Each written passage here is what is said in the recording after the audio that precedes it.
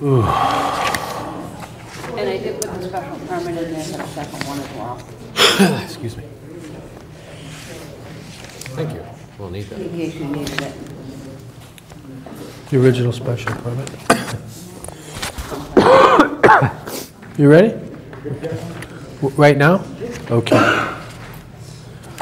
All right, we're gonna call to order our 7:30 hearing of the Board of Appeals. This is on the application of Jason Sanatellis.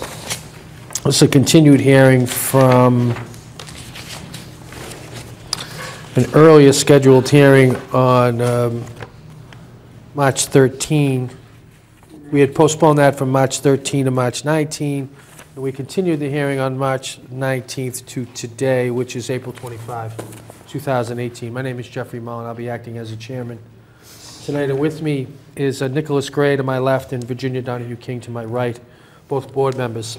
This is on the application of Jason Sanatellis, dated January 24, 2018, on file with the board for an amendment and renewal of special permit number 2420 that was issued by the board on December 29, 2014. The applicant would like to amend condition number 1, which states that there will there will not be more than 2 deliveries of mulch to the premises during any week, Monday through Saturday, and no single delivery in excess of 80 yards of mulch may be made. The proposed amendment provides that there shall be no deliveries of mulch to the premises before 10 o'clock a.m. or later than 4 p.m., and 3 deliveries shall be allowed per week with no single delivery of mulch in excess of 80 yards. The property is located in a Residence B zoning district at 1126 to 1146 Randolph Avenue and is operated as a business known as Eagle Farms on property owned by Sanatellis Randolph Ave Trust. All is set forth in the application and open to public inspection.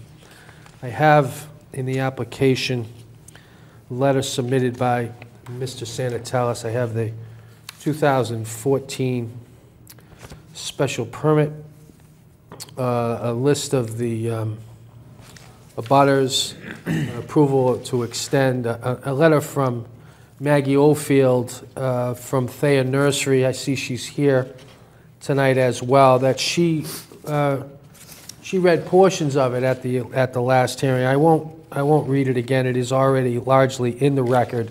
I believe that Ms. Oldfield's the tenor of this letter is requesting that Mr. Sanatellis and Eagle Farms be subjected to the review under the bylaw, the special bylaw passed by town meeting and made a part of our bylaw regarding landscape businesses. So we have that in the record. We continued the hearing tonight to deal with that issue and others that were raised in the hearing. Mr. Sanatellis, welcome to the Board of Appeals. How may we help you? Thank you for having me. You're welcome. As you said, this was a continuation of March 18th's hearing. I came in and saw Mrs. Fitzgerald and Mr. Prondyke to renew my special permit, and in doing so, asking for 2 changes on the current permit. Section I, this time we're allowed 2 deliveries of mulch per week, Monday through Saturday. Asking if there's a possibility we could bump that up to 3 loads of mulch per week. Our business is heavily affected with the weather. This doesn't mean that every week we will be accepting 3 loads of mulch. This is just permission to accept it if needed. As you've noticed, we've had a tough early spring with all the rain, and bringing mulch to houses has been standstill because of that. So I'm thinking that as soon as the weather breaks, there's going to be times where we're going to be running out of mulch with the 2 loads per week. The second item I would looking to adjust is in that same section I. Right now, the deliveries can't be made till before 10:30 a.m. I'm just looking to see if we could change that to 10 a.m., and that's on a request from the truck drivers, because what they try to do is come down with a load of mulch and deliver it, and then they try to pick up a load of either logs or chips to haul back. And that half hour would help them to reach their second destination. And I believe that is it. So how's it going now? What's happening up there? What's the level of complaints you've received from your neighbors, adjacent property owners, traffic concerns on Randolph Avenue? Can you just give us an idea of the general condition of the premises and how business has been since, I'm not interested in how much, I'm not as interested in the receipts and the cash registers Sure, as much as I'm sure. interested in the operation of the business. I think since the last time we met, it was in 2014. From 2014 on, I thought things were going very well with the neighbors. We're very sensitive to what we need to do to keep them happy. We did some evergreen screening. We added some irrigation systems. I'm a phone call away. And as I talked to Mr. Prondyke about it, it's been very quiet on the complaint side. On March 18th, Mr. Martinelli was here speaking about the mulch. As far as traffic, I think it's about the same. It's a major highway. Route 28 is a cut-through for many different towns, for the expressway to Boston. But as far as Eagle Farms, causing any traffic jams or accidents, it's been very quiet. How many deliveries are made on Saturday? Depending on the month of May, on a Saturday, we could do up to seven deliveries. No, you're only getting two. You're only getting two a week. 2 deliveries to me. You're asking how many deliveries? How many deliveries to you? We only get 2 a week right now. How many deliveries to you a week on Saturday? None. We don't receive deliveries of mulch on Saturday. It's usually been Monday through Friday. So the permit permits you to, my question is, the permit permits you to get the mulch Monday through Saturday. Correct. Would, if you don't get mulch on, one of Mr. Martinelli's concerns was about noise Sure. from the mulch. And his other, and you're asking for another truck. Sure. And his point was, while it's one truck delivering, it's a lot of trucks going out. I'm just probing to see whether or not it would be less of an impact to limit the deliveries during the work week rather than on the weekend, which is what you're currently permitted to do. You see what I'm saying? Change Monday to Saturday to Monday to Friday. I mean, I don't know, I'm probing to see.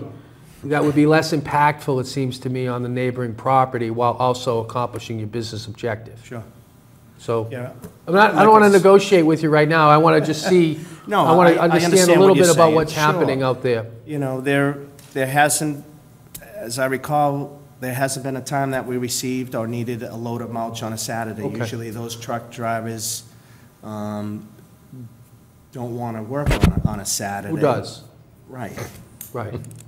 Except Nick and Jenny and me. Right. Okay, so we're smarter than we were in 2014. As I recall, in 2014, we spent a good part of that year, in fact, going to your property, talking to your neighbors, really trying to To get draft feel. a special Sure. permit. And, this is a little bit of a checkup, right? You're asking for an extension. So I want to be smarter than we were then. You are, and hopefully we are as well. So, see, the building commission has joined us. Mr. Prondyke, would you like to? We're talking about Eagle Farms. Would you like to sit at the table? If you'd like me to. You're welcome to. You're welcome. So, okay. I think, going back to 2014 and the site visits and with Joe's input and speaking with the neighbors and coming up with, you know, sections A through R. I think it was great. Okay. It worked for us, it worked for the neighbors. I just want to be respectful of what Sure. Mr. Martinelli's representation had Absolutely. been. Okay. Like I said, we're very sensitive, you know. Okay. I'm a phone call away. If there's something that needs to be done, I'm willing to do it. You know, Mrs. King, do you have any questions of the applicant? No, I don't. No, thank you. Okay, Mr. Prondak, just to catch you up, and I know you've been involved in this. We've been the applicant is asking for a modification of for an extension of the permit and a modification of the permit to increase the deliveries of mulch from 2 per month to 3 per month. per week. I'm sorry, 2 per week to 3 per week, but no more than 80 yards at any one time. Correct. Right? And we talked a little bit about traffic on Randolph Avenue, which I know is a continual concern. He's also asking for the time of delivery to be modified from 10:30. 10:30 to 10. Let me ask you, we talked last time about the term, and this term expired at the end of the year. It was 4 years? 10. When The it was original granted? permit was from 2008, was a 10-year, 2008, with a 10-year expiration date. yeah. In consideration, if there were any issues or complaints, I would have to come back in front of the board to hear. So your request on the term is an additional 10 years. Yes. Mr. Prondak, do you have any comments on any of that? Or any thoughts that you want to share with the board? Well, no, I think it's important to point out, on the last time we were here as a result of a number of complaints about mulch and noise and things of that nature, and I don't have the numbers in front of me, but Last time a month ago, or last time 4 years ago? 4 years ago. 2014. I remember all these times so well, I just want you to, And since the implementation of that newer special permit, we had only one complaint last year about an off-hour delivery, as opposed to prior to that, when we had a number of complaints. So I think things have been working well at this particular site up to date, and that's what I can add to the mix. okay. Let me also, let me ask, any further, thank you, Commissioner. Any further questions? Is there anybody in the audience who'd like to speak on this application in support of the application? Yes, sir. Well, welcome to the Board of Appeals. Just state your name and your address and speak into the microphone so they can record you. Phil Joe Henning, 23 Parkwood Drive. Welcome. I read in the paper about Maggie's comment, and it appears to me that a nursery, a landscaping business, has the right to apply for a special permit with the planning board, but they're not required to do that. And that's the only point I wanted to make. If they meet certain conditions, they have the right. Okay, thank you very much. Thank you. Anybody else like to speak in support of the application? Anybody like to speak in opposition to the application? Mrs. Oldfield. Ms. Oldfield. Name and address for the... Maggie Oldfield, 237 Hillside Street. I'm not really ready right now to speak, but I just want to reserve my right to speak because I'd like first for you guys to answer my questions that I had asked last time.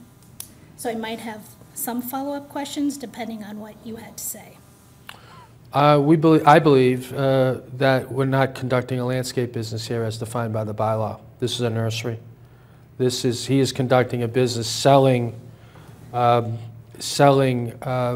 fruits and vegetables and flowers and shrubs, but he's not operating to construct, install, or maintain lawns, trees, yards, shrubs, gardens, patios, and related products. He does have a landscaping business across the street, or there are landscaping activities across the street, and those were dealt with in a separate application that I actually didn't hear because of some other issues related to the Copeland Trust. So I think this property is is not conducting landscaping business on this property.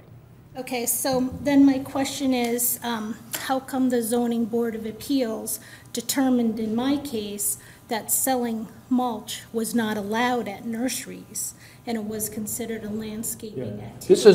This is on Eagle Farms, it's not on Thayer Nursery. We can deal with Thayer Nursery when we get to Thayer Nursery, so we're just dealing with Eagle Farms on this. Well, I understand that, but I feel like what we are dealing with is the decision by the court, and I don't think... The Leiden case. Correct. And they determined, the court determined, because of what Joe had to say, that mulch was considered landscaping. So even Ms. Donahue King sat on my board, and she voted to take away my ability to sell mulch and loam and compost. So I'm just wondering, how come when I'm a true farm, I meet the statutory requirement of a farm, and all those products come under a farm, how come I'm not allowed to sell it?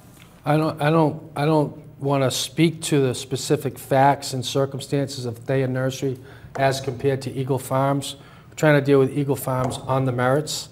And we've made, at least I've made a judgment in consultation with the building commissioner, and we should debate it, that we're not conducting a landscaping business, which was the point. I don't know what else to say to you. I mean, certainly have the right to contest that, object to that, speak to that, but that's where we are right now. So, Joe, do you think that... This is not really a conversation between you and the building commissioner. We're having a hearing about Eagle Farms. So if you want to address your question to me, I'll address it to the commissioner. But I'm just frustrated that I feel like you're not really answering the question. In the way that I understand it, if Eagle Farm was conducting a landscaping business across the street, has he supplied a list of equipment to the building department like we had to do about our equipment? And so what had to happen was Joe did not allow my Thayer Nursery trucks to come on my property unless I submitted a list of landscaping vehicles. And so I'm wondering if Eagle Farm has done that.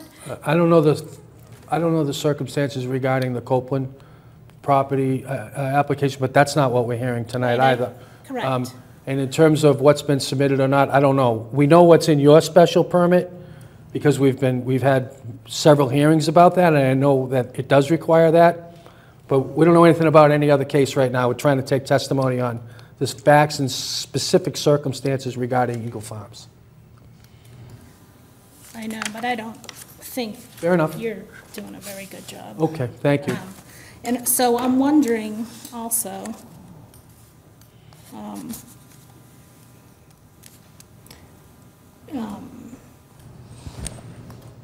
so their site is much smaller than our site. So we have about 9 acres at my site. And so we are very well protected from my neighbors. So I'm just wondering how your thought process is coming up on setbacks. We had, several hearings in 2014, site visits, numerous conversations. We've designed a special permit that the testimony at this hearing appears to me to seem to be working for the people in that location. And it's the type of thing where each matter has to be taken up individually with respect to what's happening in that location. The things that are happening at Eagle Farm seem to be working, as evidenced by the testimony of the commissioner and frankly, the testimony of the abutters. Mr. Martinelli was here at the last hearing that you attended and said that with the exception of his concerns about mulch, he thought it was working quite well. So that's all I can say to that. Okay.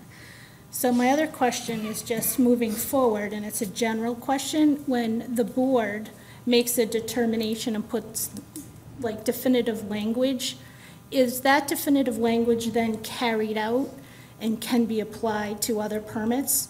I don't know what you mean by definitive language. So for instance, in the Eagle Farm permit, I believe it says they define certain products as agricultural.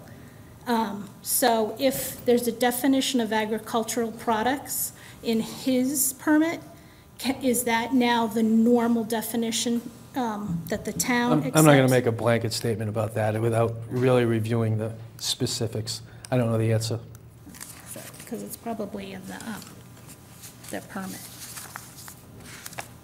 So I've asked Joe Prondak that question, and he hasn't responded to me yet. Okay. So I just think that you're doing a disservice to all of us if you're not comparing apples to apples. And I just want to make sure that any landscaping that is going on at Eagle Farm is not then happening at their nursery site, because we were under severe scrutiny for that by Joe, and we had to give a list of all of our equipment and all of our activities. So I just want to make sure that selective enforcement practices are not happening. So noted. Thank you. Anybody else wish to be heard in opposition to the special permit application? Hearing none. Any further questions by members of the board? No. Mr. Commissioner, have anything you want to say about the land? Do you want to just share your view of the landscaping business in Eagle Farms? For the record. The landscaping business that Eagle Farms operates across the street under a special permit of a pre-existing non-conforming building, which is substantially different from properties that have received special permits from this board for nursery operation. What about Eagle Farms itself on this side of Randolph Avenue? It's my understanding that it is a nursery business, and the question to mulch, I think, in order to answer that, I would have to go back and review the for the nursery case in its entirety. Fair. That's the right answer. That's a complicated case. Okay. I just want to make sure that Ms. Oldfield knows that we're being responsive, but these are different matters, and they rest on the particular facts. Okay. So we've heard testimony on the application. Heard some opposition on the application. Are we prepared to close the hearing and debate the merits? Okay, so let me close the evidentiary portion of the hearing and debate the merits of the application in accordance with the open meeting law. Ms. King. I see the two different landscaping businesses as totally different. As Mr. Prondak was saying, they are across the street from Jason's nursery business. We're talking about the nursery business right now. He's been a very responsive businessman in the neighborhood, having a commercial business in the neighborhood, and his neighbors did attest to that last time. Even Joe Martinelli was testifying to that as well. So I would say, oh, you know, what we didn't talk about is the hours and the deliveries. I don't see that was not something that was complained about by the neighbors at the last hearing. So I see no reason not to have deliveries Monday through Friday. We could cut out the Saturday. And 10:30, I think 10 o'clock is a reasonable request from 10:30, given the logistics of the truckers and all. That could actually make less traffic in Milton if that were agreed upon, rather than making 2 trips, they can make 1. So I would be in favor of granting the special permit. I would as well, for the reasons that you state. I think that the testimony has been and is that the work we did 4 years ago on the special permit has paid off, and that things have been going fairly well thanks to your efforts. Really only one complaint in the last year, and the bumping it from 2 to 3 loads of mulch seems fairly benign, I guess, and I don't have any objection moving the time from 10:30 to 10. Was there also one element of making the permit 10 years instead of?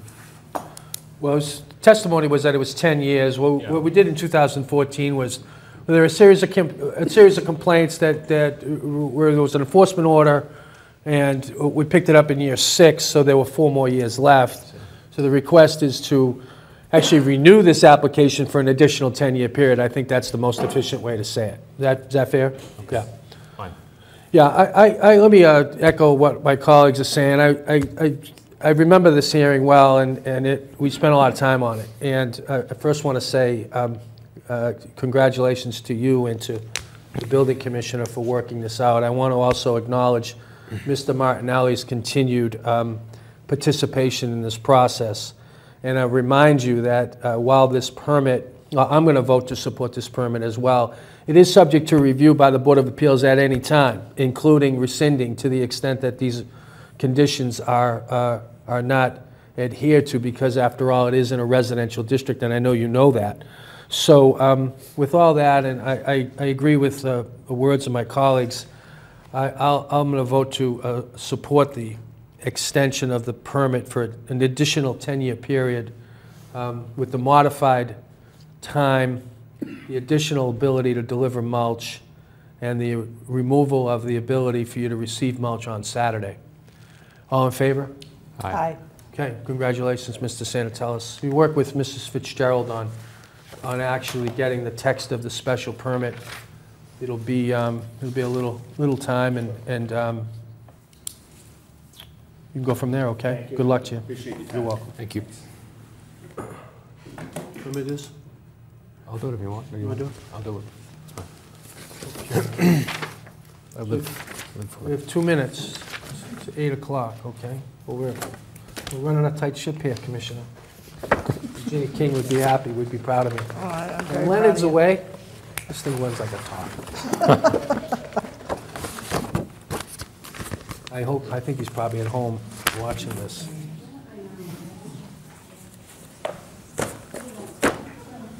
Okay, do I have, okay. Mr. Johanny, well, just give us till 2 minutes, okay? Or wait till 8. I'm not going to start, I'm just sitting. No, okay, no, I appreciate that. Just.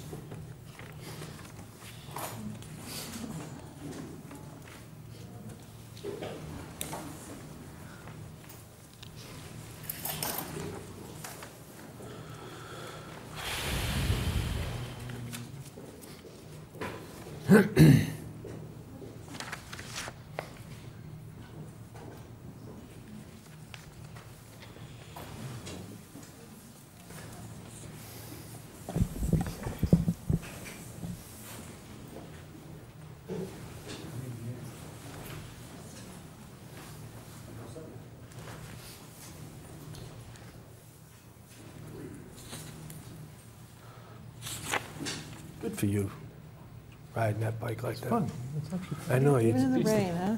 Yeah, it wasn't too bad today. How'd you get the flat? I don't know.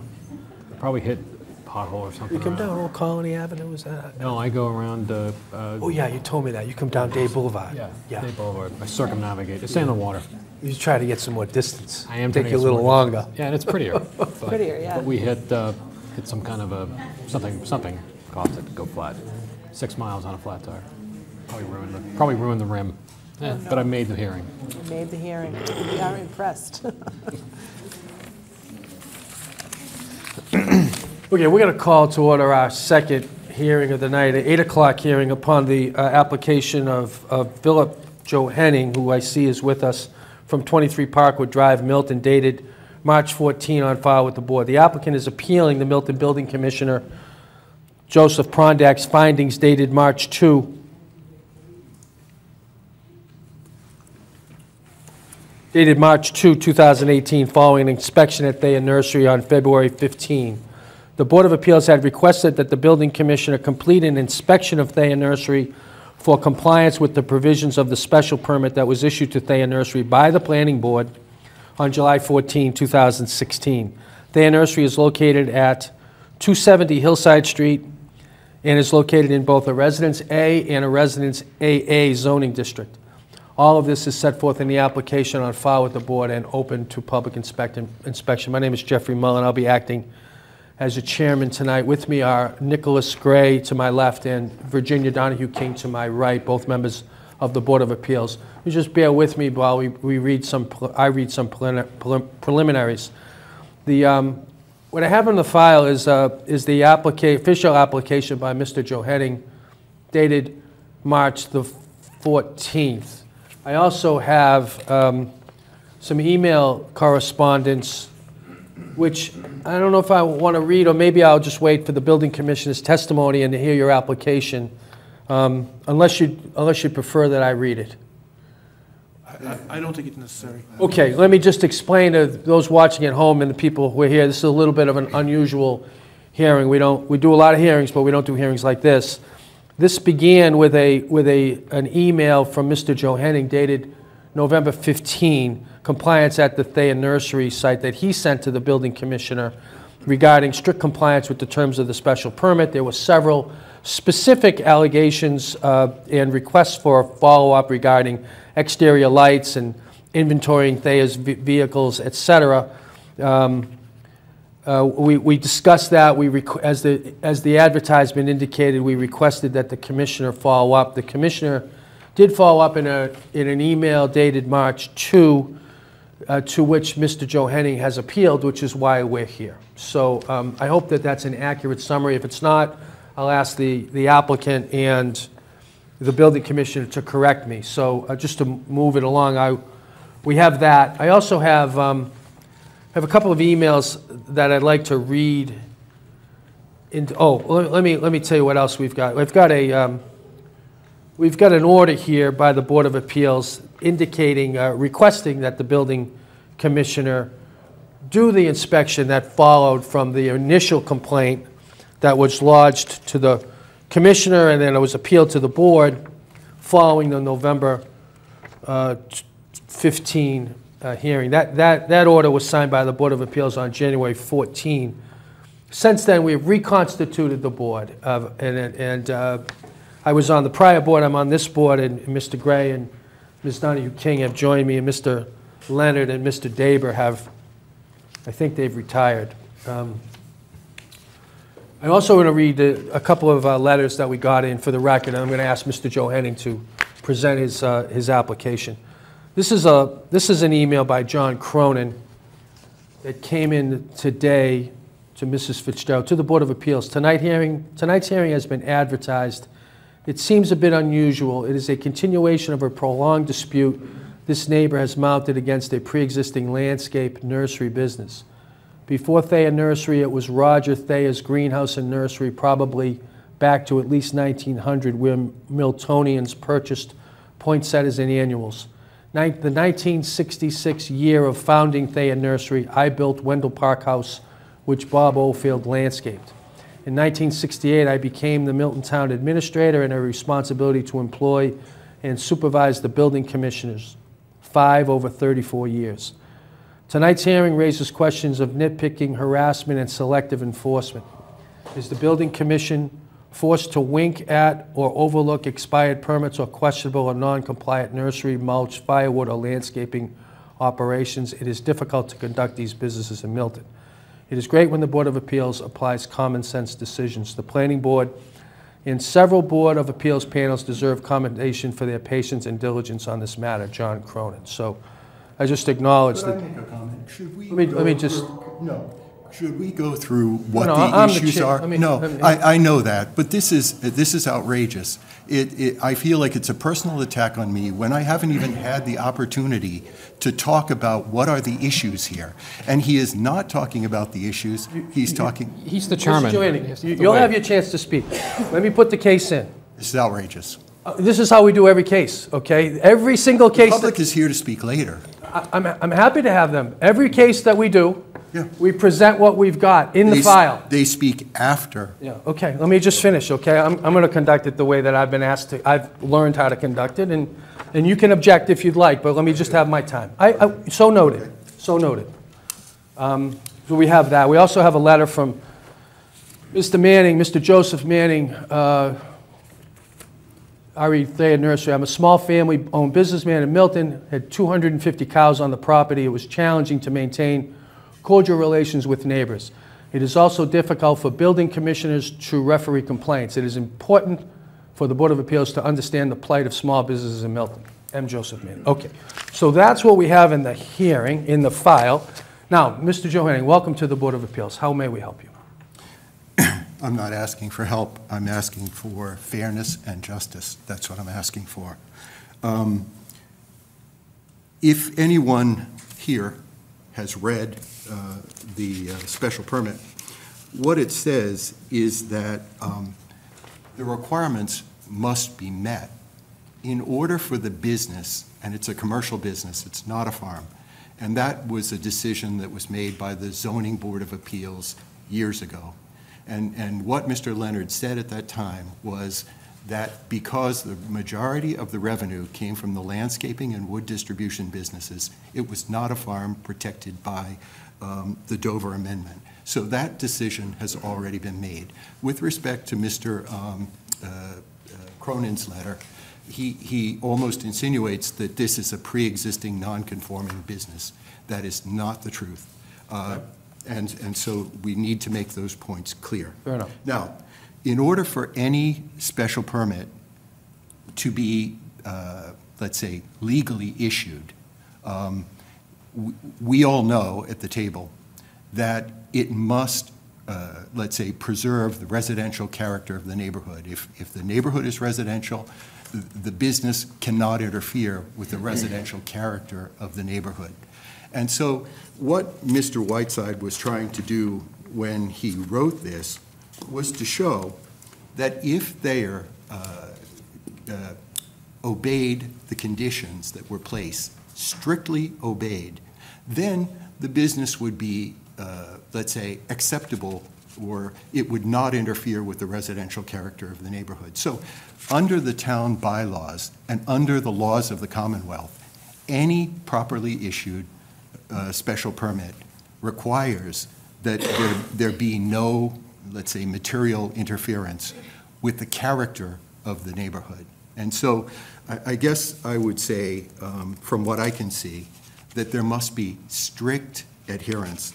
I can read the portions of the special permit, but I'm going to spare you that. But one thing Mr. Whiteside wrote was, and let me repeat also, that myself, my husband, John Rowe, Maggie Oldfield, Josh Oldfield, attended these planning board hearings for more than a year. When this special permit was completed, it represented the combined efforts of other neighbors and abutters, the Oldfields themselves. It was a very long, drawn-out process. But I guess I would say that though I disagree, we must say that there was certainly a respectful process. The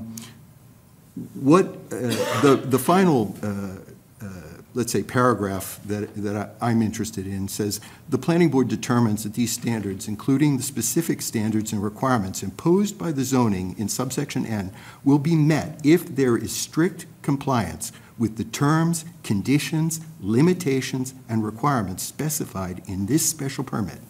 There shall be no material changes to operation, site features, or addition of site features without amendment of the special permit.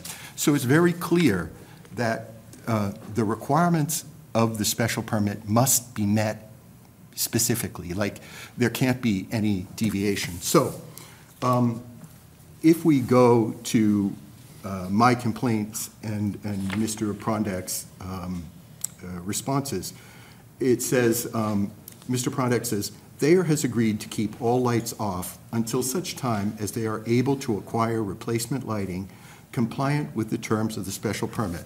I find no violation here. Okay. The special permit says, applicants shall direct exterior lights downward and install covers to shield them such that the lamp shall not be visible off-site. Light levels shall be kept as low as reasonably practical. It also says the lighting plan is shown on sheet 5 of the site plan. Lighting will be installed as shown on the site plan. Number one, I've never seen sheet 5. Do you have a copy of sheet 5? I believe I do. I don't think I have it with me necessarily, but it does exist. So I guess my comment on this would be that The option of turning the lights off is not given. The requirement of the special permit is they shall direct exterior lights downward and install covers. That's it. There is no other option here. Okay, so number 3. You want to speak to number 2? Or? No, I don't. I'm in agreement with Mr. Okay. Prondak on number 2. Okay, that's good. It says, it states, For those in attendance, number 2 had to do with the inventory of Thayer's vehicles. Proceed, Mr. Johanning. okay. It states that insofar as the law allows, backup alarms shall be disabled. OSHA does not require backup alarms for equipment that operates on construction sites. It does allow for alarms to be turned off on other sites, provided the operator uses a spotter. Okay. Now, what does the special permit say? The special permit says, to the extent legally possible, backup alarms on bobcats and trucks will be deactivated or set at the lowest sound level possible. This does not give anyone the right to make an alteration. The Oldfield sat at the table downstairs, and this was agreed to. And so, Mr. Prondak agrees in his response that you can disable backup alarms. He says it's legally possible. OSHA allows it. And the planning board said, to the extent legally possible, backup alarms on bobcats and trucks will be deactivated. And so there's no question. It is legally possible, and they shall be deactivated. And that has not been done. Mr. Prondak does not have the right to make alterations to the special permit. It has to be strictly complied with. Okay, let's go to number 5. And he says, Number 4? I'm fine with number 4. Okay, so number 4 dealt with trucks delivering bulk quantities of firewood. So we're here tonight to speak to numbers 1, 3, and 5 in your initial complaint. Is that And the comments that Mr. Prondak made at the bottom. fair enough? Okay. Okay, so proceed. So 2 of the Thayer dump trucks have had their beds lined with rubber matting. I inspected these trucks. Rubber matting exists and is in sufficiently good shape. I have asked Thayer for a copy of the invoice on that matting to determine if it was the same or equal to the specified product in the special permit. So what does the special permit say? The special permit says applicants dump trucks. It doesn't specify 2, it doesn't specify 3, it specifies all. It says applicants' dump trucks will be lined with Sport Floor Stamina performance rubber flooring to prevent excess noise during loading. What is my complaint initially about? My initial complaint to Mr. Prondak was excessive noise. And that excessive noise was being caused by wood being dropped into trucks. And so that was the initial problem that I mentioned to him. The noise is excessive for a residential neighborhood. That's how I see it. So Mr. Prondak didn't have the right to say that 2 is enough when the planning board said dump trucks, all. So why am I? How many dump trucks are at the site? 5. 5, okay. So what is the concern here? The concern here is enforceability. Like if Mr. Prondak is driving down the street and he sees a truck full of wood, is he required to get the license plate to make sure that's one of the 2? When Mr. Whiteside wrote this, it was clear that he was going for enforceability, enforcement, the ability to simply enforce. And so I guess I would say Mr. Prondak does not have the right to make a change to the special permit that the Oldfields, John, and I worked on for over a year. Okay? Now, finally, he says, I believe that I spoke with Mr. Prondak on the phone about my concern about after a year or after a season, how much material was actually delivered and sold. Because in the special permit, there were specific quantities specified, okay? They were specified in the special permit. And the reason for that specification was there had to be a limit to the 2012 level, because that's what was referred to in the bylaw, the zoning bylaw amendment that was passed by town meeting. So town meeting passed a bylaw amendment that specified that the 2012 level would be considered, let's say, the maximum. So I spoke with Mr. Prondak, I believe, that's what I recall, and I asked him, how do these quantities compare? And he says, in addition to your request, I have asked there for additional documents on the following. And he talks about a list of the number of employees, which is limited by the special permit, a list of volumes of bulk materials delivered to the site and sold between May 9th and year end, consistent with the format in the list in the special permit.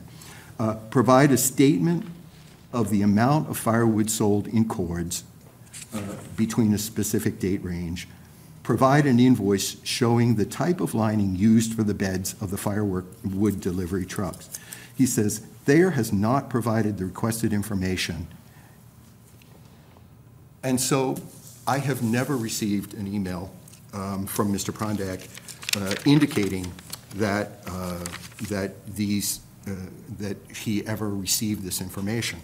Now, in the special permit, it says... Excuse me, are you amending your complaint right now? Those issues about which you mentioned, which were the subject of Mr. Prondak's reply, were not part of your original appeal. Therefore, I don't, are we... Okay, I'm amending it. Okay, well, we're not going to hear that tonight. I'm going to let you speak, okay, but we're not going to rule on that because we haven't been through the process, which is required by Mass General Law and the... Because let me just finish my point. I understand. Let me just finish my point. I don't know how you can because I haven't finished my point. I know what you're saying. I'll finish my point, okay? And my point is that the process requires you to appeal it. We have the building commissioner evaluate it. He'll do that, and then we'll be back, which we'll have to do. I'm going to give you the opportunity to speak, but I want to just make it clear that we can't rule on that tonight. Fine. That's perfectly okay. It says in the special permit, the building commissioner, and I think there was a discussion about this in the last Zoning Board of Appeals meeting that I attended. And so I wanted to make this point, whether or not you're going to rule on it. And what it says is, the building commissioner and/or his designee shall have the right to inspect and have copied with redacted proprietary information the record specified below during the normal hours of operation at the sales office. Failure to grant such access shall be a material violation of this special permit. A material violation, okay? So the information that their review of required records is the section, and it talks about employee lists, the amount of material delivered and sold, ice and snow removal operations, et cetera, et cetera. So current list of vehicles. So what I'll say, whether you're ruling on it or not, is the failure to provide this information is a material violation of this special permit. Fair enough. I indicated we won't rule on that. We will indicate to the building commissioner that is a matter that you can address to the building commissioner, and if you so choose to appeal it to the Board of Appeals, we'll consider it in accordance with the general law. Okay. Fair enough. So let me just summarize what I think we've heard, which is that the complaint that was initially submitted on November 15, which we heard in January and which we referred to the building commissioner and to which he responded on March 2nd, there were 5 initial issues. There are now 3. Issue number 1 being the lighting, issue number 2 being the backup alarms, and issue number 3 being the number of dump trucks which have their beds lined with rubber matting as per the special permit. Fair enough? Yep. And part of your supplemental point was that Mr. Prondak had requested information regarding the type of rubber matting in the truck to make sure that it was in compliance with the kinds that were required under the special permit. So that's a little bit of a different category than the other issues regarding the number of employees, et cetera. So I just want to get that on the record so that I understand what we're doing. Let me ask, well, let me first ask if there's any clarification questions from my colleagues of the, Mr. Joe Henning. One thing I'd just like to say is I believe that we can talk about some of these issues because the last piece of Mr. Prondak's letter says that Thayer had not provided the requested information along with the list above. He asked Thayer, while performing the inspection, to provide a log of off-schedule deliveries. This log was unavailable at the time. These issues will also be cited. So those have been cited. I don't know if they've come forth with that information or not, but it kind of does appear to me that we can talk about some of that anyway. Let's hear from the commissioner on that at the appropriate time, which will be in just a second. Mr. Gray. I don't think I have any questions at this point except to ask, maybe it's a question for Ms. Oldfield when she comes up, whether the other 3 dump trucks that don't have the rubber are taking wood deliveries or not. Fair enough. Yep. I guess the point that I made was, though, the ability to enforce. So whether or not they carry wood, it makes it very difficult to enforce if we have to say, if we have to play the shell game of 2 of 5. And so the issue is the ability to enforce. The other thing I'll ask, though I'm sure that my request won't be granted, having been through this before, I would appreciate it if you could ask members of the public who speak initially, what do they know about the special permit? And what do they know about Mr. Prondak's enforcement efforts? I'm not asking that they not speak. What I'd like to make sure of is that we understand what is relevant testimony and what is not relevant testimony. So I have not said that Thayer Nursery isn't a wonderful place. I have not said that they're not great people. I have not said any of that. So to go through those kinds of testimonies just prolongs the whole evening. If there's something truly relevant having to do with the special permit, Mr. Prondak's enforcement efforts, that would be great. And I'm glad to hear anything else, but I think it's important to separate the relevant from the irrelevant in terms of public testimony. Yeah, fair enough. Well, I'm going to make a ruling on that at the end of the initial round of testimony. I have an opinion on that, and I appreciate your point. Mr.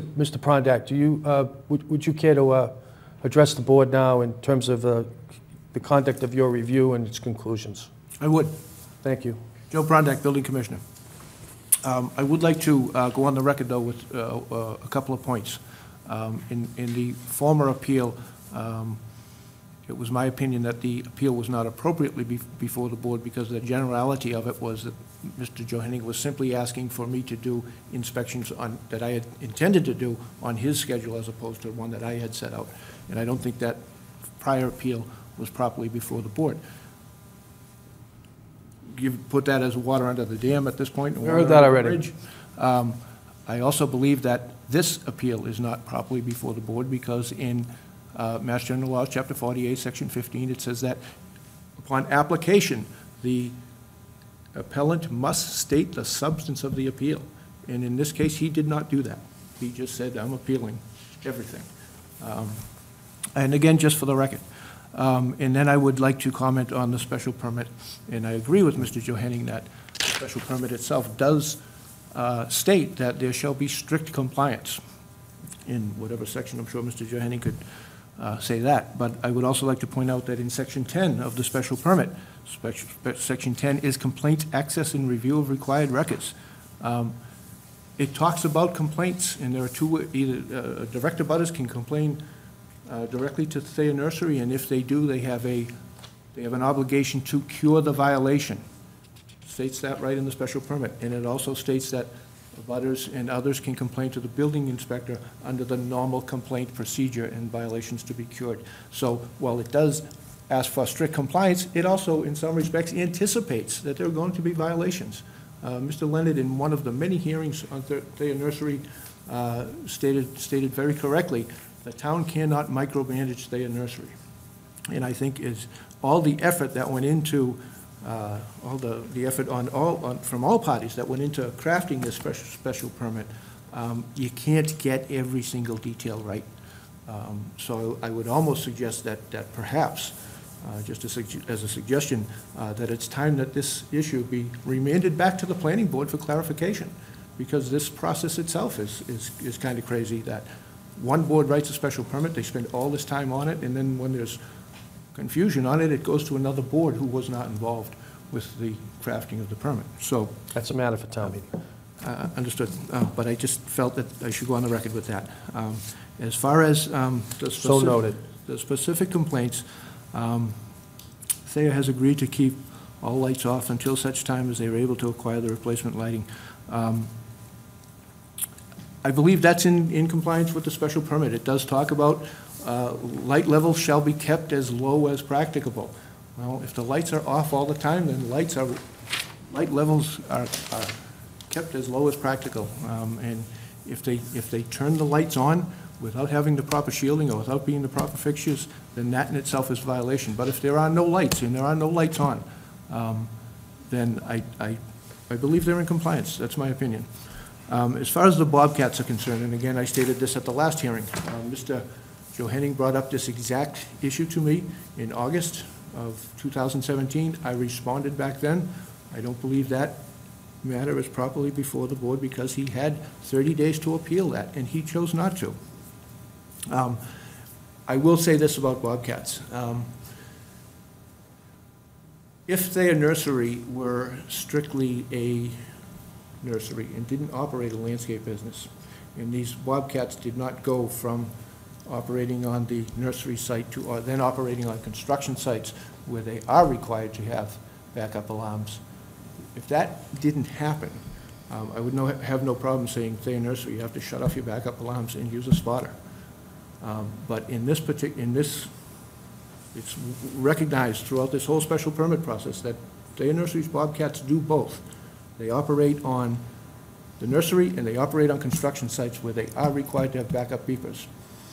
I've been in this business, I've been in the construction business a long, long time. And I How many years? 40 to be exact, 30 as a building inspector.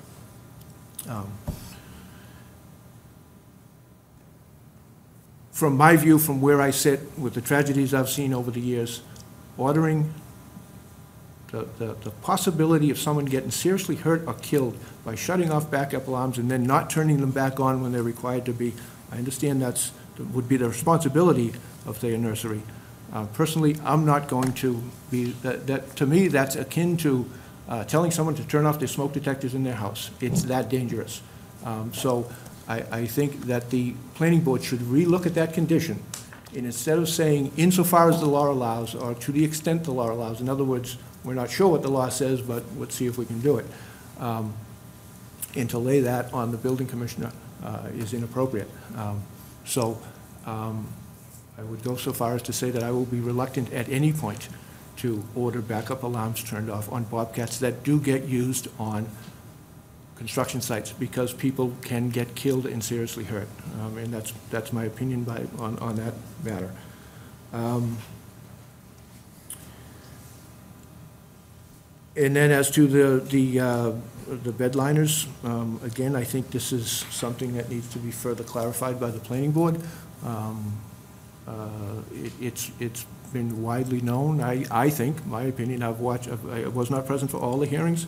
I've watched a number of the tapes. I've talked to a number of the parties involved. It's been widely recognized that they are always used 2 dump trucks for their firewood delivery, and I do believe that the lining of 2 dump trucks with the rubber flooring is compliant with the permit. But again, I think clarification on that should, if the planning board meant 5, then it should be the planning board stating that it is in fact 5. And When you speak to this point, this is the provision in paragraph, I don't know the main paragraph, but paragraph P3 on page 16 regarding the sport floor stamina performance rubber flooring? correct. Okay. Do you want to speak to the additional points that you made in your reply email on March 2nd? I do, and So Thayer provided a list, part of my inspection is an inspection program that I am required to develop now that the special permit is in effect. So these are some of the things that I would have looked at periodically, or intend to look at periodically. So they did provide a list of employees. I find that that's consistent with the requirement of the special permit. I did Sorry, they've provided that to you since March 2nd? I'm sorry, that is correct. So I did make the Oldfields aware that they needed to provide that list, a list of the employees, a list of the bulk materials delivered and sold, statement of firewood sold in cords, and an invoice on the, so I asked for these 4 things. When I wrote the response to Mr. Johanning, I was not able to dedicate all of my time of that following week toward this issue, and I did notify Thayer that I needed these things. Within that week, they did send me some responses on some of this, and then the appeal was filed, in general. So I've kind of stopped Yeah, okay. moving forward on any of this. Well, as I said, I don't think we're going to rule on it. I agree with Mrs. King that we can hear issues on that, and we've heard testimony from Mr. Johanning. Mr. Johanning knows his rights of appeal, and we can follow the process on that if you'd like to. But I don't see anything wrong with getting some facts on the table, and I think you should follow up in due course and consistent with your duties as the building commissioner of the town of Milton. And in part of Ms. Oldfield's response, there was a question, which again I think needs to be clarified by the planning board. Delivered and sold are 2 different Verbs. 2 different Verbs. operations. Verbs, yes. Yeah, verbs, yeah. So delivered, you know, we have a nursery there that operates and uses mulch throughout the nursery, all over the property. I've seen it. So did the planning board intend to get? I think clarification is needed there. You know, the amount that is delivered and sold, I think, I think what Maggie was asking isn't sold, doesn't that satisfy what? Well, perhaps everything that is delivered is sold, but not everything that's sold is delivered. It would seem to Correct. me that that would be the case. Regardless, that's not what the hearing is about. This hearing tonight is about backup alarms, lights, and lined dump trucks. And I think that's the record. I think that I think these are important issues to follow up on, and I invite you to do that. And you've heard the testimony of Mr. Johanning. Questions on that? I'm sorry, Commissioner, you all set? I'm all set, Okay. thank you. Could I make Let me just ask 2 my colleagues. So let me just ask my colleagues if they've got questions of the building commissioner, if they've anything they want to add on the hearing at this point. I don't think so. Mr. Johanning. Oh, Okay. With respect to what Mr. Prondak said about the appeal procedure, I have the right to appeal to Maggie and Josh themselves, or I always have the right to appeal to the building inspector. So yes. additionally, I don't need to be aware of his schedule. If I make a complaint, he has to investigate. So if he intended to do it at some future time, it's not as if I'm pushing him. I have the right, and I took the right. Fair Okay? enough. Yep. And finally, what it says in the special permit is that Maggie and Josh are required to have these records in the business office. They're required. It's not as if you have to make an appointment or you have to notify them in advance. What it says clearly in the special permit is these records will be available at any time for the building inspector or his designee. Fair enough. Thank you. Okay. Any other questions? Oh, yeah. We're going to move the hearing to the point where we'll take testimony from the public. And Mr. Johanning has made a request that I request that the members, that the people who speak indicate that their knowledge about the special permit and the level of review that the building commissioner has put into this hearing. I think that's an accurate summary. I'm not going to do that because I'm not going to stifle your voices as citizens of Milton.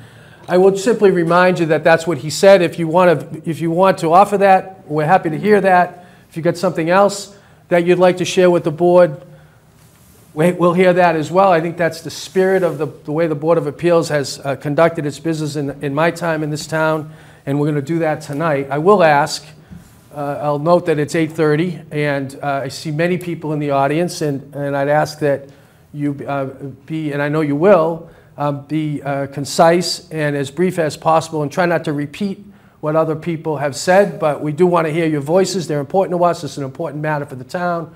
We've invested a lot of time. You've invested a lot of time. The Oldfields have invested a lot of time, and as has Mr. Joe Henning and Mr. Rowe, and certainly the building commissioner. So let me see if there's anybody who wishes to speak in favor or on this matter, not in favor or opposed. See if Ms. Oldfield wants to speak first, and she's more than welcome, but I'm not going to require that you speak. Okay. Let's see. Maybe we'll, Mrs. McKettrick. Ms. McKettrick, welcome to the Board of Appeals. Thank you. You're welcome. I'm here representing Thayer Nursery. I'm not going to speak at length. I just want to make a couple of comments, really just to emphasize what's already been said by the building inspector. The procedure when there's a complaint, either to the building inspector or to Thayer, is that there's notice and there's an opportunity to cure. And that's what's been described here. The building inspector did an inspection. He noted certain pieces of information were missing, and Thayer has responded with the missing information. I know you're not hearing that tonight, but I want to make it clear that that happened, and that happened quickly. There were questions as to whether that was sufficient. Let me just... It's important, though, because we're trying to follow the procedure that's in the special permit and that's in the bylaws and that's in the general laws. We're really trying to do that. Thayer is trying to do it. I'm trying to help them.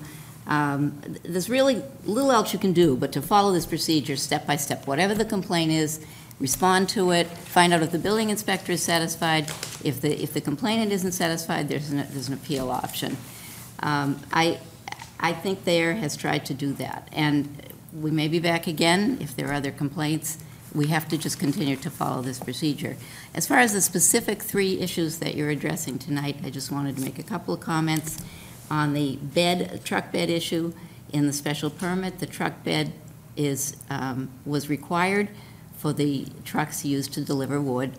Thayer uses 2 trucks to deliver wood, and they've had the beds in the trucks for at least since January 2017 or before, because the building inspector inspected the trucks then. I was representing Thayer then, and the building inspector was satisfied that the proper material was in the truck beds. As far as the lighting issue goes, I've been aware of that since I first began working with Thayer around October 2016. The issue was that these lights are old, and there is no shielding that you can purchase for them. So Thayer immediately had to decide, could they afford to buy new lights, or were they just going to turn all the lights off? Their solution has been to turn them off. They have not been able to buy new lights. At some time in the future, they may be able to. I believe that addresses the requirements in the permit for lighting. And I've forgotten what the 3rd issue was. I'm sorry, but those are my... 3rd issue is the backup alarms. The backup alarms, I can only defer to the building commissioner on that. I don't know much about construction safety requirements, but it does appear to be a safety issue. If it needs clarification, perhaps it could be clarified when this does go back to the planning board. Fair enough. On your initial point, that was the point I was making. I just don't want to stifle the conversation to the extent that we're a volunteer board that is a small town, and we're trying to hear all voices. So, but I agree with you on the need to comply with the strict rules of procedure. So thank you, Ms. McKettrick. It's good to see you. Anybody else wishing to speak on the application? Yes, sir. Welcome. Thank you. Name and address, please. Sure. Paul Krasinski, 5 Stonehill Lane. So first off, I want to applaud the public forum and the process. I think one of the things that the Hillside Neighborhood Association is known for is open communication, transparency, and a willingness to have conversation around issues like this. This has not been the case here, and I have actually read all of the documentation, and I have looked at Mr. Prondak's feedback as well. And I'm here to discuss something that's very important to all of us, which is our home values. So I want to start there. So I think even though the resident considered my commentary possibly irrelevant, which I find is rigid and insulting both to our intelligence and our ability to understand how this impacts our home values inside the Hillside Neighborhood Association. I think the Hillside Neighborhood Association represents the history of Milton and Massachusetts and how people have conducted themselves in a very open, diplomatic way. You know, you may remember that a couple years back we had an issue of development in our town, and I think the rallying of the Hillside Neighborhood Association, neighbors, people, interested parties, I applauded the neighbors, Mr. Hamilton, and ultimately we came to a resolution. In preparation for the meeting tonight, I read on a 2014 article in the Boston Globe that stated, you know, we are not here to put the old fields out of business. 4 years later, we're still talking about this issue. One thing we prided ourselves on in the Hillside neighborhood communication or community and neighborhood is the ability to make progress, come to a resolution, and everyone goes back to how they're living. Today, however, I think that, you know, we have an issue, and as a result, we should be aware that home values inside the Hillside Neighborhood Association and across Milton have been accretive across the board. So all of us are increasing home values.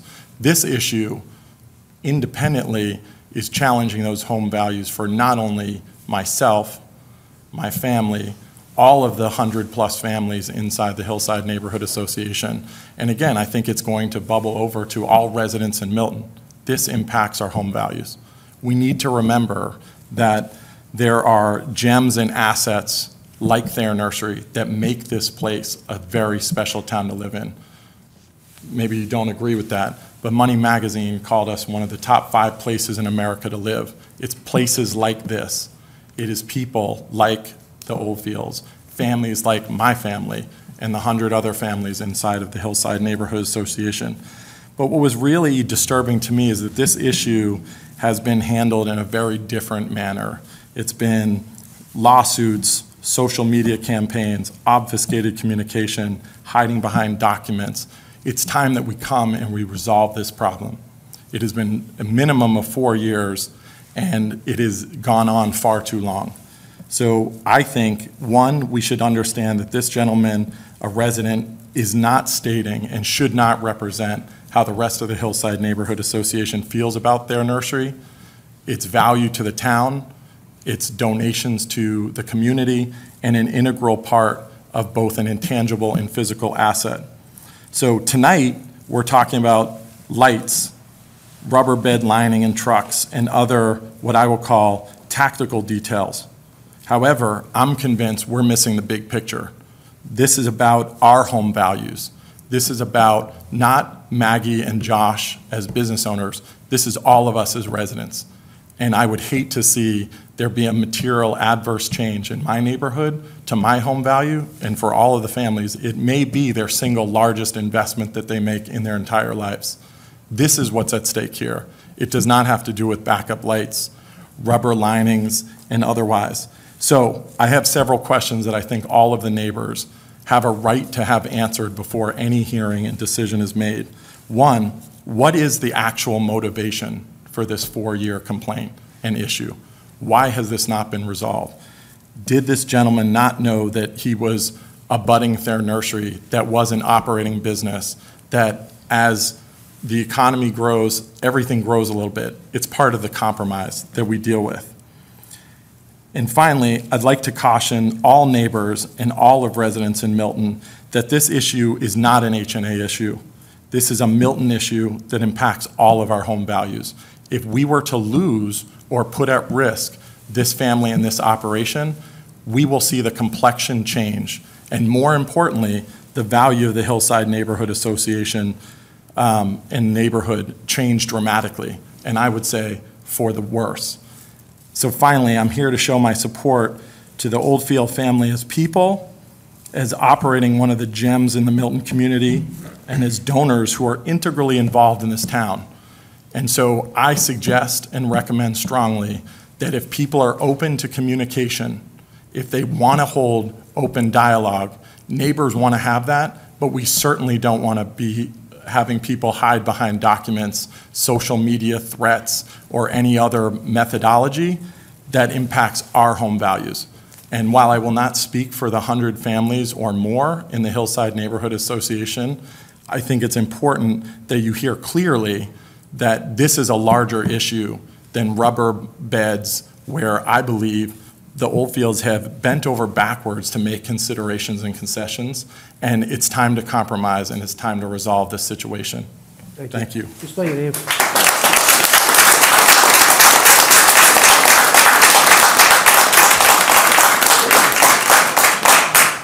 your name. Sure. Krasinski, K-R-A-S-I-N-S-K-I. And I'm open to having a cup of coffee. First name? First name? Paul. Thank you, Mr. Krasinski. Anybody else wishing to be heard? Yes, sir. Welcome to the board. Thank you. You're welcome. My name is Jason Benzikin. I live on Hillside Street. Spell that, Jason. B as in boy, E-N as in Nancy, Z-A-K-E-N. I'm president of the Hillside Neighborhood Association. I will speak on behalf of the neighbors in the association. Thayer Nursery is viewed by the neighborhood as an institution in the neighborhood. The Oldfields are a long-established family in the neighborhood. They are our neighbors, their families are our neighbors, and they're viewed that way by the rest of the neighborhood. Thayer Nursery has an incredible role in the neighborhood. It's something that's considered beautiful by many people. People have relationships with the members of the Oldfield family and with the nursery itself, and it is supported by the neighborhood. We want this board to understand that some of the complaints being raised here do not reflect the sentiments of the neighborhood at large. The neighborhood does not view Thayer Nursery by any means as a nuisance, quite the opposite. I'm speaking very briefly only now because I think it is important that you hear that the neighborhood does support them. The neighborhood has not gone through the specific complaints being raised here by Mr. Hennings. The appeal was viewed as, the appeal was very general. We felt that you should hear a general comment from the neighborhood on our support overall for Thayer. Thank you very much. Anybody else wishing to be heard?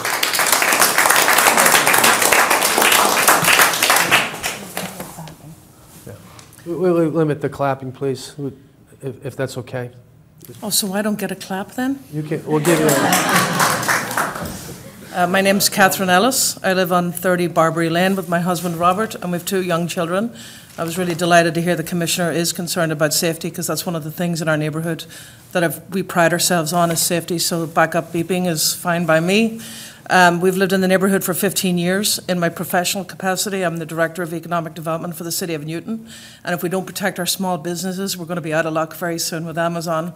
So I'm very passionate about how much Thayer Nursery has given back, just like Paul said, and since 15 years in the neighbourhood, we've never had an issue like this, so this has festered for the last 5 or 6 years. I've had to call the police on 2 occasions because Mr. Joe Henning's husband stood in front of my car and risked the safety of my children because I signed a petition in support of the nursery. So this has been going on. The police have got all the logs. I just wanted to end. As a taxpayer, I'm very concerned how much time you're spending going out to the neighbourhood, your colleagues are spending. The police have told me several times that there's constant logs for complaints, and I feel my tax rate keeps going up, and I know that as a city employee, the more work there is, it just doesn't even out. We prevent our kids bullying school. The bullying that's been going on in our neighbourhood for the last 6 years is cringeworthy, and I just hope it stops. Thank you very much, Ms. Ellis. Anybody else? Yes. Welcome. Thank you. You're welcome. My name's Sarah Koval. It's K-O-V-E-L. I live at 51 Forest Street. Probably compared to a lot of the people here, we're relatively new in the neighborhood. We've been here in the neighborhood for about 3 years or so. We have 3 small You children. don't have to wait to speak. Somebody. We've been in Milton longer, but we moved to the neighborhood. It's basically because it's a beautiful, charming neighborhood, and we have 3 small children, and that's where we want to raise our family. Maggie and her family have been very welcoming. You know, if we're going to speak to the character of the neighborhood, I feel as though they represent the character of the neighborhood. Trees, beautiful. I mean, as the previous speaker touched on, the development just since we've been there has been astounding, not to mention the paving, which I know is a whole other issue. So with that being said, Maggie and her family have been very gracious to let me bring my 2 twin 3-year-old boys and my 5-year-old daughter to ride their bikes in their parking lot because our street's no longer safe to ride our bikes on because of the volume of the traffic and the speed. So they've been very gracious. So yes, I agree that the backup beeps are important. And also, you know, if we're here to talk about noise and concerns of that nature, my concern as a homeowner in this neighborhood is, of course, this is a place where I want to raise my family and I want it to retain the character that it has. But also, I'm concerned, what if, God forbid, this continued campaign goes on and on and on to the point where they can no longer maintain their business and it gets, you know, bought out by another developer and it becomes a humongous construction site for the next X number of years. So that's my concern as a resident of that neighborhood. But, you know, above and beyond that, we are in support of the of the nursery. They've been fantastic neighbors and just very warm and welcoming. And, you know, when it comes to, you know, bending over backwards for neighbors, we have been there a short time, and she's done that for us several times already. So Fair enough. that's all I have Thank to you say. very much. Anybody else? No, Mr. Johanna, you've had your chance. I'm going to let you speak at the end, okay? But let's hear from the neighbors who've been waiting.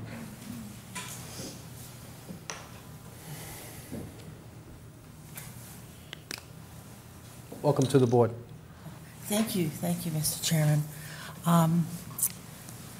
My name is Carol Stalker. I've lived at 291 Hillside Street for 40 years. I'm talking. And I'm one of the founders of the Hillside Neighborhood Association. This situation is, in the 40 years I've been in the neighborhood, is very peculiar and unprecedented and not normal. And I really do not understand what is going on with Mr. Johanning's complaints. And one reason is because I live across the street from their nursery and have for 40 years, and I have never had a problem with excessive noise. I have never had a problem with excessive lights. I have never had a problem. So I don't understand what his motivation is, frankly. Thank you. Thank you very much. Anybody else? Yes. Hi, how are you? Kelly Lawrence, Laurence. I live at 627 Harlan Street, so I am actually in a butter as well. I grew up in this town. We moved back to Milton. My husband did not grow up here, but you know, you grow up in Milton, you want to stay in Milton. It's so charming and lovely, and we love to walk down the street, go through the nursery. It has such a warm feel. I'm really disappointed about the lights because we tried to buy our Christmas tree at night, and Maggie said, I'm sorry, you know, the lights are off. I'm like, this really stinks. I mean, to just be blunt about it, I understand that, that they have to change the lights and that's it, but how are they financially going to be able to make these upgrades when they're having a really difficult time? I mean, listen, I mean, I'm gonna be honest with you, it's just, I try and stay out of things, and in the sense that, can we not, why do we have to go to court for everything? Can we not just talk to our neighbors, you know? If I have an issue, I talk to Maggie and Josh, and we handle it that way. This has just gone on so long, and there's just so much negative energy, and this is not what we want. And what I really don't want is for these nice families not to be able to afford their business. I also come from a family business, and it's just not right. And I don't know exactly why they moved there if they didn't see what was behind them. And I also do worry about what is the ulterior motive, because if they go and this becomes, you know, a house next to a house next to a house, my property value is gone. I mean, this does affect all of us, and it's sad that it's gotten to the point where we have to come at 8 o'clock at night. 8:55. 8:55, and hire babysitters so that we can, because we have a neighbor that just doesn't see it the way that everybody else sees it. So I hope things change. Thank you, Ms. Lawrence. Anybody else? Yes, in the back.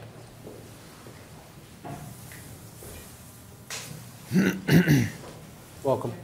Thank you. You're welcome. Heidi Graff. I live on Atherton. 2 Fs. 1. GRAF. G-R-A-F. I'm just going to address the, very simply, the elephant. Steffi Graf. I'm sorry? Like Steffi Graf. Her mother's name is Heidi, Really interesting. but I'm not her mother. There's not anything about that in so this hearing, is there? I want to talk about the elephant in the room, and that is, if you move next to a school, they're going to have a playground, and the children are going to be loud. If you move next to a fire station, there's going to be fire trucks, and they're going to be loud. If you move next to a nursery, the nursery makes noise. You have to buy a property, doing your own due diligence, and know what is around your property and what you're buying into. But to buy in to a property next to, I'm sorry, I'm so nervous, I'm so mad. Okay, relax. Take your time. To buy Take a your time. property next to a school and then start bringing lawsuits against the school because the kids are too loud is ridiculous. And I'm not going to say any more. Thank you, Ms. Graff. Anybody else wish to be heard tonight? Yes, ma'am. Hi, my name is Joanne Manning Peterson, and I just wanted to support the Oldfield family. And I agree with Heidi or Stephanie that, you know, when you move somewhere, you know where you're going. And I just feel like the Oldfields have gone above and beyond and really tried hard to accommodate all of the special permit conditions. And they're a great asset to the town. I don't live in the Hillside area, but I live in Milton. And I just always think of Hillside as a beautiful area, especially because of their nursery. And I just hope that this can finish up or be completed or resolved as quickly as possible, because I just feel like it's gone on, and it's been an impact to the business, to the family, and I just hope that they can become good neighbors at some point and make things the way they should. Fair enough. Thank you. What's your Ms. address? Manning Peterson. 150 Wendell Park. Thank you, Ms. Manning Peterson. Yes, anybody else wishing to be heard? Anybody in the audience? Yes. Jennifer Balboni, 44 Forest. Balboni? Balboni. Mm-hmm. I am not in a butter, but am close on the same side. We bought the house 2 years ago, and to your point, I drove through that neighborhood extensively to hear what the noise was going to be like, so I knew what I was getting into. It's not noisy. And to your point about unplugging backup cameras or backup alarms, that's absolutely a safety issue. I think that would be outrageous to unplug them. People are at risk. The Oldfields have been nothing but gracious and kind neighbors. I don't hear any excessive noise. I have reviewed the complaints, and I think, again, to the point of this is a small business in Milton, I think we need to be supportive of them and not micromanage some of the pieces of this agreement. Thank you. Thank you very much, Ms. Balboni. Anybody else wishing to be heard? Okay. Mr. Johanning, I told you you'd have the last word. Yeah. Mr. Johanning, welcome back. Thank you. You're welcome. I think what we're talking about are the bylaws of the town, the agreement that was negotiated by the Oldfields and the Planning Board over a period of time, the requirements of the special permit that require strict enforcement. To answer some of the unjust comments that were made about me, honestly, I don't know any of the people in this room. You probably should. None of them. Okay, all right, we're gonna have, let's, no, we gave you a chance to speak. But he shouldn't have the last word. If I have a lot of questions that should be answered. It impacts my financial impact on my family. He's welcome to come to my home and have a discussion. We're going to have one hearing. Okay, we're going to speak to the chair. Okay, so Mr. Johanning. Okay. The reason why I don't know them is because they have never been concerned about the impact of the nursery on me and my property value. The thing none of them ever asked me was what due diligence I went through before I bought my home. John and I spoke with Mr. Crawford, Mr. Prondak's predecessor. Mr. Crawford assured us that the nursery was simply a nursery, that there was no commercial activity going on. And that's what we were told. And so, based on Mr. Crawford's input, we bought our home. We didn't just go there one time, we went there repeatedly. We didn't hear any noise, we didn't experience anything like that until after we had moved in. But based on Mr. Crawford's, the discussion we had with Mr. Crawford, that's what we understood. Additionally, there are bylaws in the town, and we are a nation of laws, I have to assume. So I have to assume that the laws mean something. And what I will simply say is that there were 2 judges in Norfolk County Superior Court who found in the favor of John and I after the ZBA had stated that the commercial activity on the property of Thayer Nursery was excessive for a lot of that size. And so a cease and desist order was issued, and then there were later appeals to Superior Court. So, you know, finally, what Mrs. Ellis had mentioned, the police never charged John. They did not find they did not find in Mrs. Ellis's favor. There have not been repeated police visits except for Mrs. Ellis's call to the police. So, you know, John and I have been law-abiding citizens complying with the bylaws of the town 100%. We moved to our home after checking with the building commissioner of the town. So I find that people group together and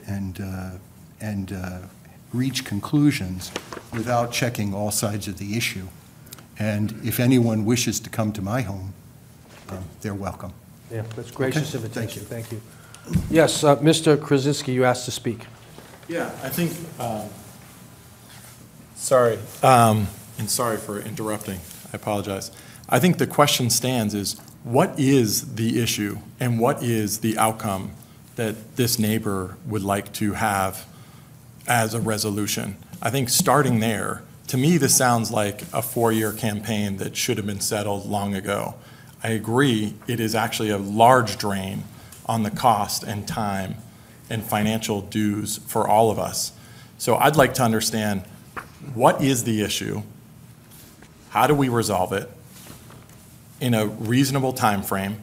And or is this just really going to be a fight about rubber beds, lights, and unplugging backup, which I think we have a much larger issue if that's the problem. So Sure, first, I'd like to say, what is the issue? Mhm. And second is, what is a successful outcome for this neighbor? I'll speak to that. Yep. Anybody else wish to be heard? I'm going to close the evidentiary portion of the hearing.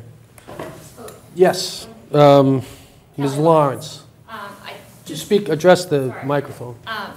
Just on that note, I'm just curious if he should not be suing the previous homeowner instead of the nursery due to the fact that he lied about what was going on. So that would save all of us time, and that's all I have to say. I don't know. Okay. Any other comments from my colleagues at this stage before we close the evidence? Okay. We're going to close the evidence. We're going to rule on this right now. Okay? I'm going to take my prerogative as the acting chair. And I know John Leonard is watching, so I'm nervous. The first thing I'm going to do is thank people for coming out on a rainy night. So many people here, and it's not typical for a board to have this kind of participation. It speaks to the quality of the neighborhood, the quality of the people, and the importance of this matter. And that goes for Mr. Joe Henning, whom we've hosted many times and we've seen at the board often, and of course the work of the commission. There's been a lot of testimony on process, procedure, motivation, level of due diligence, where this is going. The board's not going to answer any of that. We're in an adjudicatory hearing. We're in an adjudicatory hearing on 3 specific matters. Our powers vested in us by the town bylaws are limited. I think every comment I've heard is a fair point to be raised, and counterpoints were raised, and it's all worthy of dialogue and discussion and many of the things that both parties seek. But our role here isn't to adjudicate that tonight. And I'm very familiar with the procedure in this hearing, in this matter, because we've sat on dozens of hearings in this. And our job is to hear the matter that's before us and try to make a ruling as best we can on the facts that are in front of us, not to mediate or arbitrate a dispute that's well beyond the specific scope of the matter that's in front of us. To Mrs. McKettrick's point and the point that I was trying to make, while there are several matters that are outstanding, this hearing is limited to 3, and that is the presence or absence of the covers on the lights as required by the special permit, the ability to deactivate the backup alarms, and the rubber bed lining in the dump trucks, and that's it. Now, I wanted to hear everybody's point of view because I'm a believer in process, and I think that's healthy and good. It makes people. It's important to hear people's point of view. I heard Mr. Joe Henning invite people to his home. I think that's a gracious offer. I'd invite people to follow up on that. I know that the president of the Hillside Neighborhood Association is here. I think that's important. We know a lot about your neighborhood. We know how important and how historic your neighborhood is and how strong it is. And perhaps those can be resolved outside of the Board of Appeals forum or in the Norfolk Superior Court or in the land court. But the matters in front of the Board of Appeals are limited, and I'd like to and need to limit my comments and our comments to those. Let me say 3 other things, and I want to get to the substance of it. The first is, I do think the special permit requires strict compliance. It says so, and it's in some respects it's a 26-page document. It's been in existence for a couple of years. It's been much litigated and much discussed. The fact that we're talking about 3 matters is a testament to its strength. And its detail. So hats off to Mr. I think there's been testimony that Mr. Whiteside wrote it. So hats off to his diligence and the planning board's diligence in putting it together in the year-long process it took, as painful as I know that was. I also want to address the fact that the potential of remanding this matter to the planning board. I don't think that's appropriate. The town of Milton, the town meeting has required that the Board of Appeals enforce the appeals of the special permit that's issued by the planning board. It's a little bit unusual. That's what the legislative body decided to do. That's our duty. That we will do that. To the extent that the building commissioner, the town administrator, the Board of Selectmen, or the planning board itself, including the town planner, wish to take a look at either the special bylaw on landscaping business or this particular special permit for the purposes of amending it, clarifying it, making it clearer, sharper, I invite them to do that. That could be a good process, but it's not the Board of Appeals' role to remand the matter to the planning board. It suggests that they were derelict in their duty in the first instance, and that's the furthest thing that I would want people to think. I think they did a terrific job with what they had to work with in a difficult circumstance. And while you know, if you operate under the 100% law, perhaps there's not 100% perfection, but that's not the standard. So I just think, for the record, that's important. And then the last thing I want to say is I take to heart the building commissioner's point about not micromanaging Thayer Nursery. That's not the town's role. The town's role, and the town building commissioner is charged with enforcing this and every other bylaw for the benefit of Mr. Joe Henning and every other citizen of the town of Milton. I think that's important. I say that not just as a member of the Board of Appeals, but a member of a citizen of the town and somebody who is proud to be a citizen. Now, so that's not all I have to say, but those are my introductory comments respectfully offered on this matter. On On the substance of it, I hear Mr. Joe Henning on the matters, but I'm inclined to support the building commissioner, and we're going to have a debate with our colleagues, but I'll speaking as the chair on all three matters. The fact that there are not available light covers for an out-of-model light seems to me a reasonable accommodation that the lights be turned off, since the purpose is to not have light covers. It's to shield the glare from the lights. So long as the lights continue to be off until the covers are available or are replaced by similarly situated lights, which I think was the testimony of the building commissioner, and as indicated in his report, it seems to me there has been compliance with that requirement. On the rubber bed lining, I don't think there's any way to read the special permit other than it's only the trucks that receive the wood that are required to be lined. It's not a fair reading because the rubber bed lining is in and I think Mr. Gray alluded to that in his question, the rubber bed lining requirement is in the wood delivery section of the bylaw, of the permit. And provided that it is true, and I believe that there is testimony to this effect, that there are only 2 of the 5 trucks listed on the inventory that receive wood, it seems to me there's compliance with that as well. Now, I will grant that I think that may present difficult enforcement issues. But in this case, it seems like there's compliance, and that's what we're charged with doing. Strict compliance, indeed.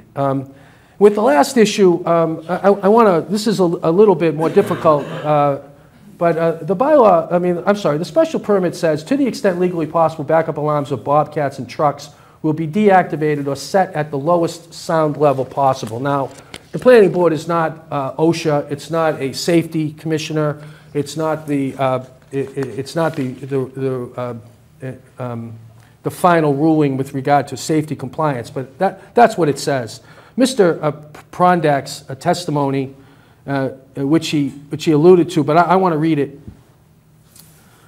The new permit indicates that all activity, the forward-only traffic pattern is not a condition of the new special permit. We didn't talk about that, but that was not objected to. But what that is alluding to is one way to avoid the use of backup alarms is to have a forward-only pattern. I believe that an earlier permit, or at one time a permit in this property, had a forward-only requirement, which was then removed in this amendment. So I believe that's what that's referring to.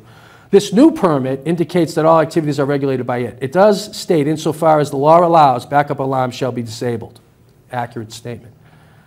OSHA does require backup alarms for equipment that operates on construction sites. It does allow for alarms to be turned off on other sites provided the operator uses a spotter. Whereas this equipment operates on both types of sites, I will not be directing Thayer to turn off its backup alarms. The consequence of an error, human or otherwise, can result in death, serious injury, and this is the sole reason for my decision, italicized for clarity. You couldn't see the italics, but I'll represent to you that those were italicized. So this is where the board needs to exercise its judgment, and in my view, the judgment comes down on the part of safety. And the confidence that I have in the 40 years of experience of the building commissioner, 30 of which is in building inspection, and I don't feel capable or confident to overrule that ruling when faced with a choice. In other words, the testimony is that while OSHA does permit the disabling of alarms, which would, in accordance with the special permit, be to the extent legally possible, backup alarms could be, I think it's nebulous and sufficiently gray given the fact that there are multiple activities on the same site. And when faced with that, with the representation by our building commissioner, I'm not comfortable as a member of the Board of Appeals in overruling that when safety is such an important issue in light of the testimony.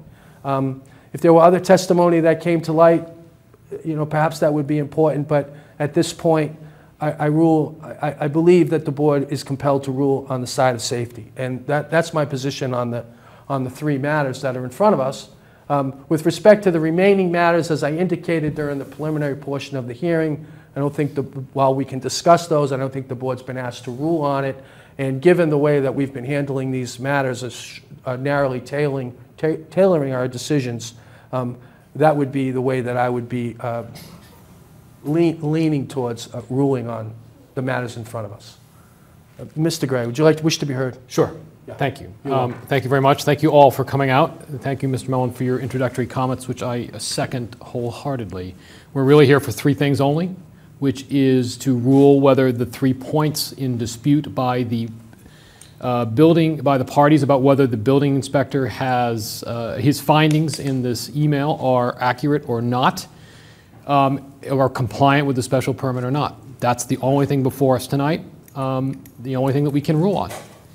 And with respect to each one, if the lights are off, they are not committing light pollution, which is the point of the element in the special permit. Therefore, I would rule that the lights being off moots the issue of whether the shields are there or not. It's moot. They're off. They're not on. If they were on, there'd be a violation. If they're not on, then there's no violation because the light is as low as possible. I can't find any basis to overturn the building inspector's judgment on that on the basis of the fact that the lights are now off. If they're off, they're off. They're not causing a problem. Secondly, if the testimony concerning the dump trucks is that the ones involved in the delivery of wood have the rubber lining, that is the section of the special permit dealing with those dump trucks. The fact that those are the ones that have the rubber lining in the bed seems to me, again, to be compliant with what the intent of that special permit was, which was to deaden the sound of wood falling into a dump truck, which I know can be quite loud. So I can't find a basis for overturning the building inspector on his finding on that. With respect to the point number 3, which is the middle one, which I just skipped over, concerning the backup alarms, I would second your comments that where the language is slightly ambiguous, we need to come down on the side of safety. I would merely point out my thinking that it says, to the extent legally possible. I would argue, to my thinking, the fact that this equipment operates both on nursery site and on construction site, and when it's on a construction site, it's legally required to have that backup thing making noise. I think it's definitely arguable that the fact that they're on all the time is compliant with the bylaw because it's to the extent legally possible for this particular equipment, the way it's being used, the way it was designed for the special permit, it would be reckless to have the alarm shut off. So I don't really find a basis for overturning the building inspector's ruling on this and would tend to support him. Ms. King. Well, I'm not in total agreement. Fine. But that doesn't matter because we would need 3 to overrule. My only difference is, and while I certainly am very concerned about safety, I'm also concerned that having backup alarms disabled, I'm sure was a large part of the negotiation process. Having not sat through it, I don't know that, but I'm pretty sure about it. I think that had that not been given, there perhaps would have been other concessions that the neighbors would have liked to have in order to accommodate their hardship with being, one of the few abutters that's actually next door to the nursery. So on that, I disagree with my colleagues, and otherwise I do agree with them. Fair enough. Okay,